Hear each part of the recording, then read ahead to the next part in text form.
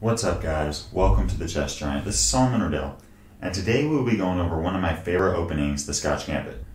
It starts with e4, e5, knight f3, knight c6, d4, and here after e takes d4, white could take the pawn back and go into the Scotch game, but here white decides to play bishop c4, and we've reached the Scotch Gambit.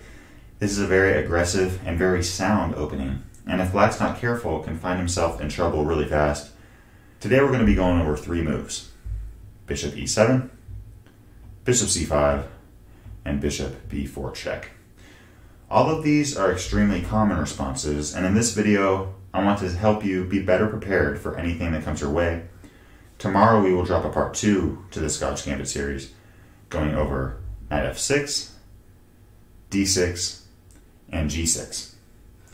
I think this opening has a ton of potential to help you win more games, and if you're serious about implementing this into your repertoire, I recommend watching this video more than once in order to help you really understand the moves, concepts, lines, and ideas. Without further ado, let's hop right in. First, let's take a look at bishop e7. I really do find bishop e7 to be a weak move. It makes the pawn on f7 very vulnerable to attack, and it's just very passive. Here white plays c3. And in the Scotch Gambit, c3 is very common. Here white is looking to get a larger lead in development and also break things open. The most common response here for black is to play knight f6. But here I think white is simply better after e5, kicking the knight to e4, playing bishop d5, kicking the knight to c5, snatching up the pawn on d4, and after knight e6, playing a move like knight c3. And I think white has a very nice and very comfortable position here. White can play moves like bishop e4, castles, etc. So after knight f6, white is doing just fine. Let's take a look at d3. Now d3 is a mistake because it allows queen b3. And this really shows why bishop e7 was such a weak move.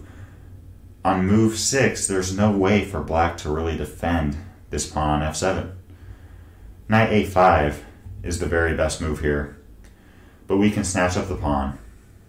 And after king f8, play a move like queen a4, and after king takes f7, play queen takes a5. And here the position is much better for white because we're at even material, but this pawn on d3 is really weak. White can play a move like queen d5 check, followed by taking the pawn. And this king on f7 is very vulnerable to attack, so I think this position is much better for white. Going back to c3, we looked at knight f6 and d3 and how white can take advantage of both. Another thing I run into a lot, though, is d takes c3. And I think this is a mistake as well because it allows queen d5. And at move 6, we are already threatening checkmate on f7. Knight to h6 is really forced here. I actually had a game against a 1500 ELO player about 10 years ago where my opponent played d6. The game ended with queen takes f7 check, and after king d7, bishop e6 checkmate, and the game was over.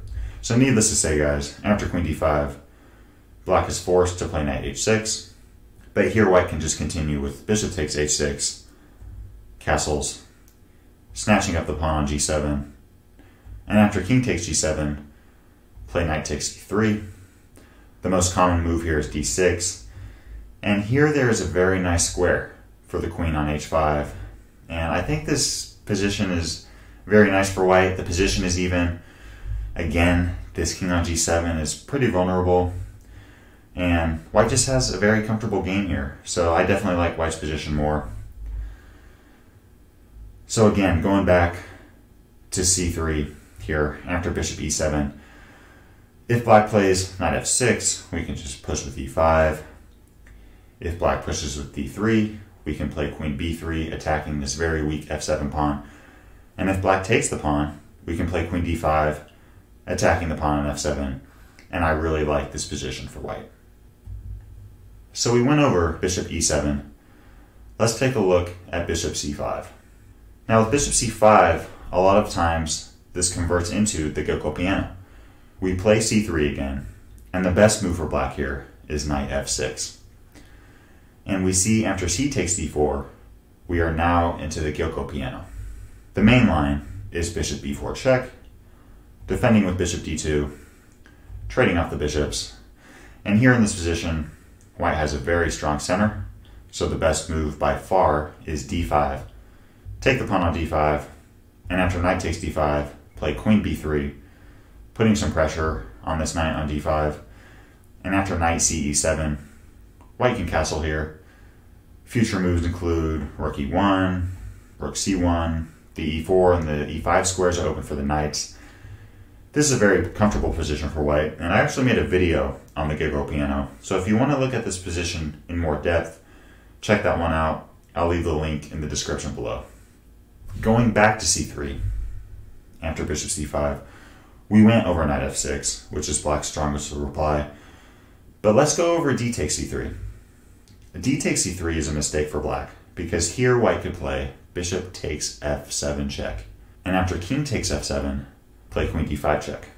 Here we see king f8, taking the bishop off the board, and here after queen e7, white has a few options, including queen e3 and queen f5 check, but I personally like trading the queens off the board, and after knight g takes e7, taking on c3. And I think white has an advantage here. This knight is threatening to come to b5, attacking the c7 pawn. So here a6 is probably the best option for black. White has a space advantage. This knight can come to d5, castle. This bishop can come to e3, f4, g5, etc. This is just a really easy and really fun position to play with for white. So after bishop c5 and c3, again, not a good move to take this pawn here. I think knight f6 is a lot better, but even then, we transpose into the Gokko piano, and I think white is doing just fine. So we took a look at bishop e7 and bishop c5.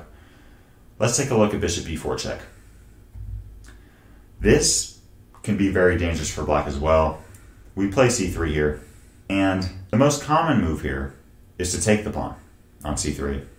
A lot of players here will take on c3 with the pawn or with the knight, and either of these work, but I really like the move castles kingside. In the database, white performs very well in this position, and I think black finds himself in a lot of trouble really quickly if not very careful. I think the best move here is probably d6, and again, the most common reply is to take this pawn on c3 with the pawn or the knight, but I like the move a3.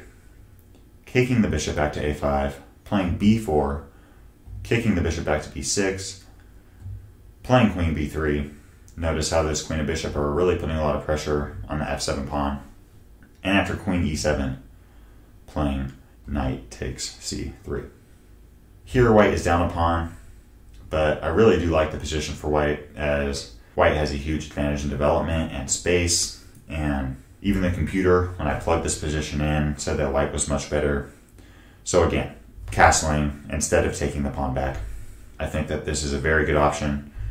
I would like to mention though, after castles, c takes b2 is not a good option for black, because here we have bishop takes b2, and I think that this bishop on c4 and bishop on b2 are just too much for black to handle.